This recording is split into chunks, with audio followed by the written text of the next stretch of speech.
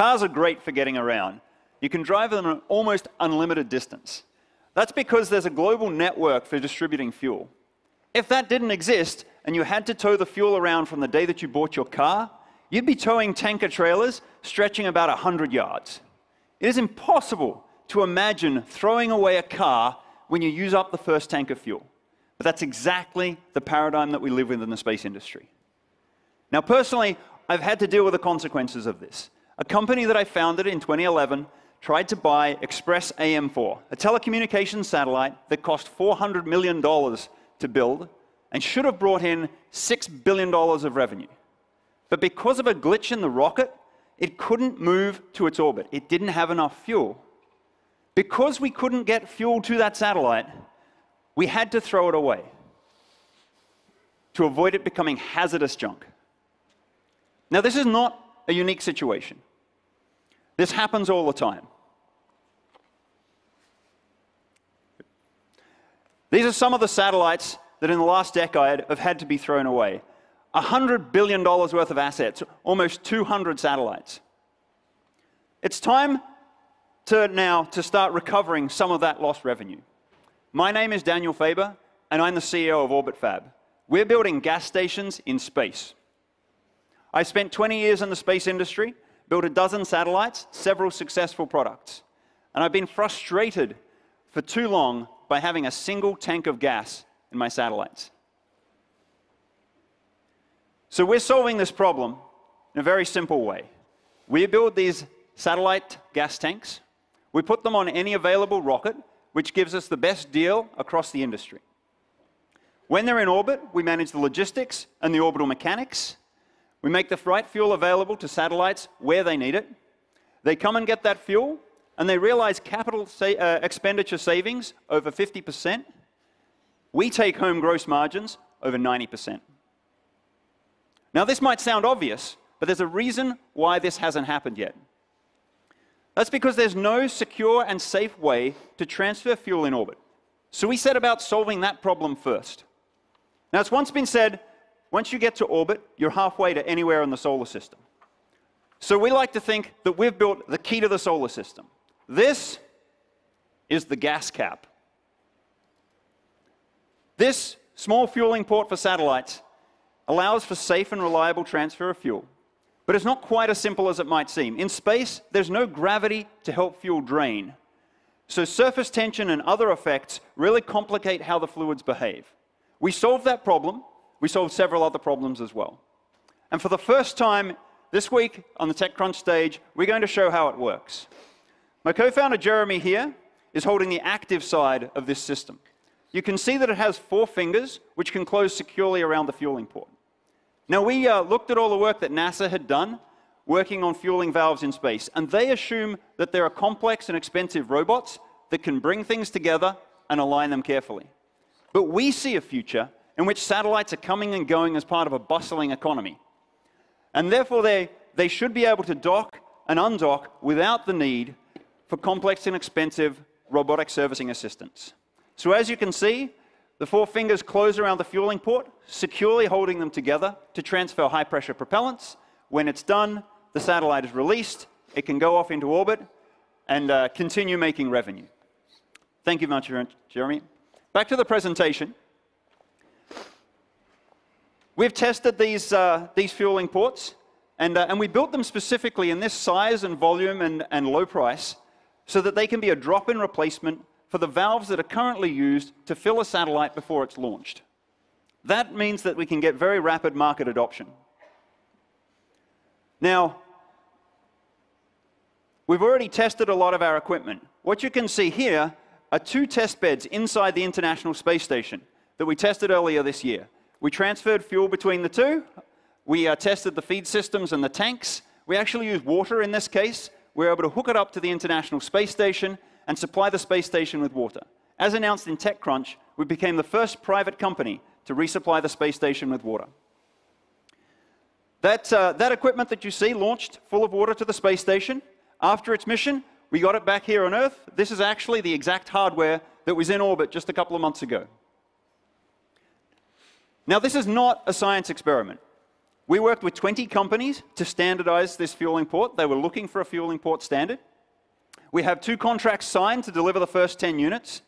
We have contracts with the Air Force. We're collaborating with IHI, the Japanese conglomerate. We have a partnership with Lockheed. The team that's building this, you've already met me. My last company that I founded was building small thrusters that moved satellites around in orbit. That was acquired last December. Jeremy, my co-founder, international business background. He's the co-chair of CONFERS, an industry association, which is standardizing satellite servicing operations. James Boltitude, a brilliant young engineer. He's in his mid-20s. He's built 5 payloads for the International Space Station, has 3 satellites on orbit. He built this hardware that we put on the International Space Station, man-rated to NASA's standards, in 4.5 months. Broke some speed records. So we're building the infrastructure layer that's needed for the future of the space industry to make sure satellites never need to be thrown away again. If your companies are building satellites, come and talk to us about the future.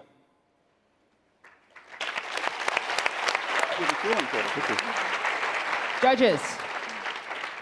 Can you talk about the unit economics of your business?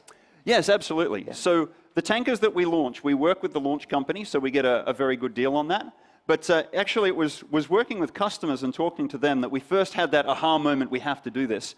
Some of our customers said they could realize more than $1 million of extra revenue for every kilogram of propellant that we could get them. Now, we think we can get propellant to orbit for as little as perhaps $1,000 per kilogram. So there are potentially 3 orders of magnitude arbitrage opportunity there. Now, that's when we decided there was probably a business in the middle. I like that you're working on a really hard problem, and it seems like you've made concrete progress. I think, well, I can see how over the long run it can reduce waste. Do you have a way right now that you can retrofit existing satellites, or is it going to be a matter of launching all new satellites that have the proper receptors? Yeah, that's a really good question. We're not designing our systems to be backward compatible, but there are now 30 companies that are working on satellite servicing, effectively tow trucks in space. And they've had to design their business models around this paradigm that refueling doesn't exist, which is like buying a tow truck, going and towing 3 cars, having to throw it away and buy a completely new tow truck. So they're our natural customers, and they have all the complex robotics and the ability to go and service satellites that weren't designed to be serviced or upgraded. So through them, we're able then to address the legacy systems. As we go forward, because we're equipping the whole industry with a fueling port standard, then we'll be able to go direct to customers. I'm curious if this is such a pain point for companies that have launched satellites into space, why this hasn't been done before. Yeah, that's a really good question. Because there hasn't been a standard fueling port, that problem hadn't been solved. Because the rendezvous and docking technologies hadn't been solved, they have been solved now, and that's why the timing is right here. But also because the industry is extremely conservative. So they've had business models that have worked very well before. They're now feeling that those business models are threatened by the new constellations that are going up, by the changes in the industry. So they're much more open to innovation and embracing this type of idea. So it's become more of a problem that's front of mind, and the perceptions in the industry have shifted to needing this kind of capability. So like they're scared by SpaceX and Blue Origin? Pardon? They're scared by SpaceX and Blue Origin. That is one of the effects that's going on in the industry, yeah. OneWeb also, mega constellations, those types of things. There are several trends that have pushed bigger companies to really think a lot more innovatively and be looking for solutions like this. Are you still beholden to your launch partner? Could they jack up your prices at some point because you're doing well and they see that you're making good gross margins, so they extract that by saying, hey, we're going to charge you more? Yeah, sure, we considered that, and we do see the potential of competition from launch companies, but it just in the way that, that United doesn't sell fuel to Delta and to the other companies. Swissport is that layer. Similarly, the companies that are making those fuels don't sell directly to the airlines. Swissport is that layer, that infrastructure for airline industry. We don't expect that there'll be competition from the launch vehicles because we can buy from any of the vehicles, and that then lets us benefit from the economies of scale on the supply side and similarly on the demand side. Can you talk about the lifetime of a satellite today and how that coincides with the amount of fuel that's on that satellite? Yeah, absolutely. Mismatch? So because they've had to design satellites with all the fuel that they've needed, they've put up satellites traditionally into the geostationary orbit, where most of the big communication satellites are, with 15 years worth of fuel. So that means that most of the satellite, when it launched, was fuel. Now, because of these new challenges to the business models, there's no flexibility if you launch with 15 years worth of fuel. If the market shifts, if the technology shifts, you get stuck. You're with an asset that's no longer as valuable as you thought. So they're searching for that flexibility, which is why they're looking now for these types of solutions. So the drive now is to make satellites that have shorter lifetimes, but then build them with the option to be able to extend that lifetime. And you can't do that unless you've got a supply of fuel. I love the authenticity of the idea to you guys as founders. It sounds like, though, that this isn't a problem that has been a huge industry secret for a long time. So are there other competitive offerings out there or potential solutions that will emerge over time that you're worried about or that you've heard of? Yeah, there definitely are thoughts that have gone into this for the last few decades. But all of those business models, they haven't had, to be honest, somebody who's had a depth of experience in both entrepreneurship and the space industry. So they don't have an MVP. One of the companies that is in this space is trying to raise a Series A of $500 million. We don't think businesses should be designed like that. So we're very much trying to get this off the ground with a small amount of capital. And we brought down the capital requirements from hundreds of millions or billions of dollars to only $20 million. It seems that the assumed lockout is the coupling nature between the valve and the distribution device. Couldn't a competitor come in once you actually build a market and you have this, call it the male or the female fitting? Couldn't they just come in and retrofit the other side of fitting in some way, shape, or form, and then basically take all of your long tail over time? Yeah, that's a very good point. So the patents that we have around the fueling port and the agreements we have around its use and how it's deployed are one part of our defensive strategy.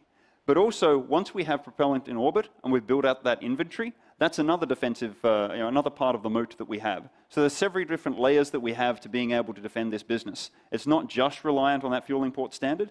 However, once it's a de facto standard in the industry, it's very hard then for somebody to try and replicate all of that and build a completely new ecosystem with which they can then compete with us. My next question is, space is very big. So where do you put a fueling station, or how do you actually just work with people that are launching things into an orbit that you're going to be operating in? Yeah, really good question. So there are a few main orbits where people put satellites. The geostationary orbit is one of them, so we'll have a tanker very close to that. Also in low Earth orbit, there are different inclinations. So most of the Earth observation satellites are at 98 degrees inclination, and the communications constellations are at 90 or 70 degrees. The International Space Station's at 55 degrees, which means there's a lot of activity there. So those are the orbits that we're going to start with tankers in, and then we'll respond to demand as people want us to put tankers in different places. But those are really the main places we start. You are moving around several $100 million satellites. Who's ensuring this? Yeah, very good question. At the moment, there's a robust industry around insuring satellites and assets. I mentioned before the 30 companies that are looking to stand up satellite servicing and building those tow trucks. They include Northrop Grumman, prime contractors, Maxar, all the way down to new startups. Those companies are having to confront those issues head on.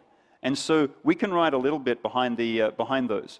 But then Jeremy's also vice chair at Confers, helping to standardize those operations. And a lot of that work is with the insurance and financial industries to understand that risk, to understand how to mitigate it, both from a financial perspective, an insurance perspective, but also a technical perspective. So a lot of efforts are going on in that direction. We're in the middle of those conversations. Final question? All right, one more round of applause for Orbit Fab.